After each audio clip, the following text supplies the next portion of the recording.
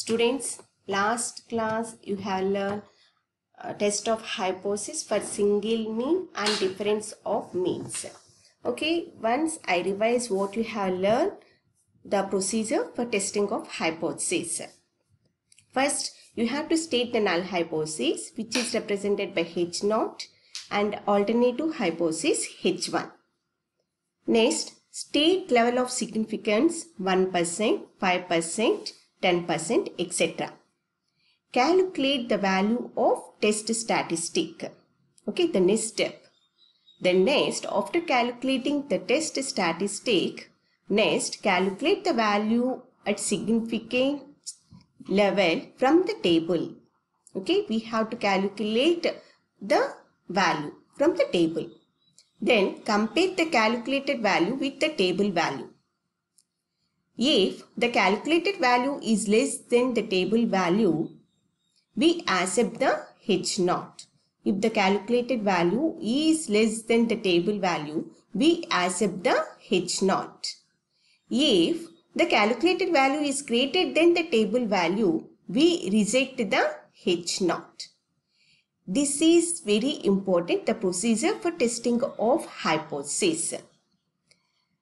మీకు ఈజీగా ఉంటుందని చెప్పి నేను ఈ టేబుల్ మీకు ఇలా చేశాను.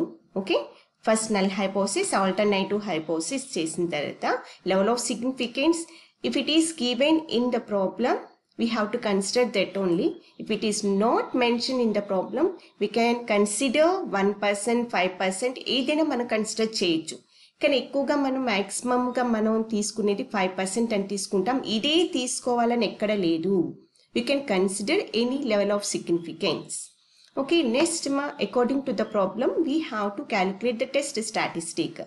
Then we have to calculate the value of the at a given significance from the table నుంచి మనం value కనుక్కుంటాము. Then we have to compare the calculated value with the table value. If the calculated value is less than the table value, we accept the H0. If it is greater than the table value, then we reject the H0. What I have told up to now in the table, ఇక్కడ మీకు ఇలా చెప్పింది the same procedure మీకు వర్డ్స్లో నేను ఇక్కడ ఇలా రాసాను. మీకు exam point of వ్యూకి the procedure is very very important. మీకు లాంగ్ ఆన్సర్ క్వశ్చన్స్లో మీకు ఈ ప్రొసీజర్ అనేది అడుగుతారు. కాబట్టి the procedure for testing of hypothesis, ఇక్కడ స్టెప్స్ అనేది మీకు ఉన్నాయి. ఈ స్టెప్స్ అనేది మీకు not only in the 4th unit, the 5th unit also the same steps మీకు ఇదే సేమ్ ద కంటిన్యూషన్ మీకు ఇక్కడ మీరు 4th యూనిట్లో the test of hypothesis for large samples చూస్తున్నాము.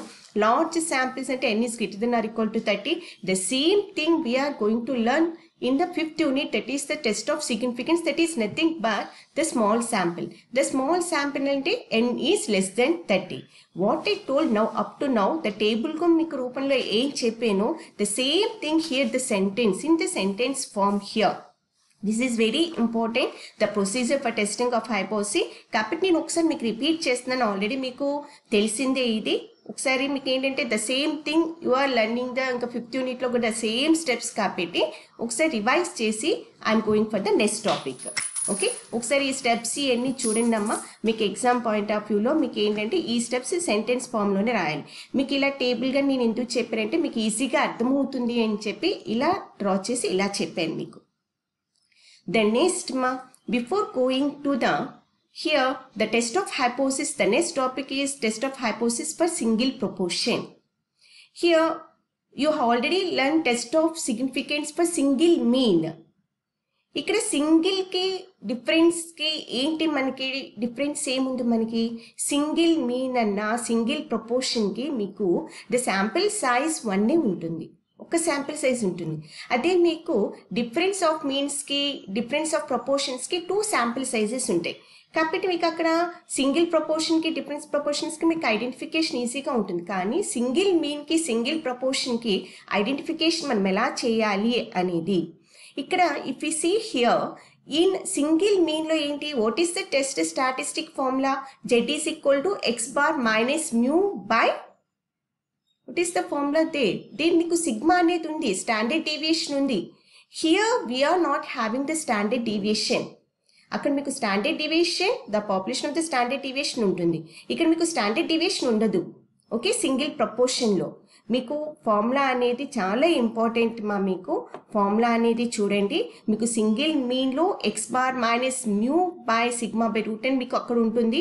ఇక్కడ మీకు ఫార్ములా అనేది వేరేగా ఉంటుంది. మీరు single మీన్కి single ప్రపోర్షన్కి identification is very very important. మీకు ప్రాబ్లం మీకు ఎక్కడ మీకు అక్కడ స్పెసిఫిక్గా మెన్షన్ చేయరు ఇది single Meena single ప్రపోర్షనా difference of means difference of proportions అని. You have to identify the problem and have to use the test statistic according to that problem. Okay, గుర్తుపెట్టుకోండి డిఫరెన్స్ అనేది చాలా ఇంపార్టెంట్ మా. ఐడెంటిఫికేషన్ అనేది మీరు ఐడెంటిఫికేషన్ చేస్తే problem is nothing. Okay, here in test of significance for single proportion, suppose a large sample of size n is taken from a normal population. ఇక్కడ sample size n. To test the significant difference between the sample proportion P, this here the small p, and the population proportion capital P. Here we are representing the sample proportion small p and population proportion capital P. ఇక్కడ మీరు confuse అవ్వద్దు. ప్రాబ్లంలో మీకు formula ఇక్కడ sample proportion is small p, it is represented by the small letter p, and population proportion it is represented by the capital P. Let us assume here the null hypothesis H naught P is equal to P naught. P naught is nothing but the value. Here the population proportion what is given in the problem. Alternative hypothesis H1 it is represented by the H1. మీరు గుర్తుపెట్టుకోవాలి, the first step is the null hypothesis, it is represented by H naught. Here P is equal to, here we are taking the population proportion only, not the sample proportion. The population proportion P is equal to P naught. P naught is nothing but the given value. మీకు ప్రాబ్లంలో ఏమి ఇస్తారు అది consider చేస్తాం. Alternative hypothesis H1 it is represented by H1. Here P is not equal to P naught. We are assuming here the alternative hypothesis అంటే ఏంటి, the null hypothesis ఏం తీసుకున్నాం దానికి అగైనెస్ట్గా alternative hypothesis తీసుకుంటాము. ఇక్కడ ఆల్రెడీ మీరు లాస్ట్ వీడియోస్ మీరంతా నేర్చుకున్నారమ్మా. మీరు ఇక్కడ ఇఫ్ ఈ ప్రాబ్లంలో మీకు ఏదైనా మెన్షన్ చేస్తే according to that we take the alternative hypothesis, అది గ్రేటర్ దెనా లెస్ దెనా అని. If P is greater than p nought అనుకోండి వి say that it is the right tile test. If P is less than p nought అనుకోండి వి say it is the left tile test. If P is not equal to p nought that is the two tile test. Okay, ఏది mention చేయకపోతే we consider the two tile test, that is P is not equal to p nought. According to the problem ఇచ్చిన దాన్ని బట్టి మనం alternative hypothesis అనేది consider చేస్తాం. Then next here the test statistic here Z is equal to small p that is the sample proportion minus capital P that is the population proportion by root of PQ by N, where P is the population proportion of sexes. Here the sample proportion is equal to x by n, where x is the number of sexes in a sample size n, where x is the number of sexes in a sample size n. Q is equal to 1 minus p. మీకు తెలుసు capital P that is the population proportion, మీకు Q అనేది 1 minus p వచ్చేస్తుంది. Okay, this is the formula for the test statistic. Here the test of significance for single proportion. What is the given మీరు చూడండి మా, చూసి మీరు problem అనేది identify చేయాలి. Next here conclusion దగ్గర without any reference to the level of significance we may reject the null hypothesis H naught when mod z is greater than 3. here మనకి value అనేది మీకు గ్రేటర్ దెన్ 3 వచ్చింది అనుకోండి మా, test statistic అనేది test statistic greater than 3 కానీ వస్తే మీరు రిజెక్ట్ చేసేవచ్చు. అసలు ఎందుకు అంటే అది ఏది మీ value consider చేయకుండానైనా చేసేవచ్చు. That is 1 point. Now limits for population proportion P are given by P plus or minus 3 root of PQ by N, where Q is equal to 1 minus P. This is the sample proportion only here. This is the limits for population proportion. Now confidence interval for proportion P for large sample at alpha level of significance is, this is the formula for the confidence interval.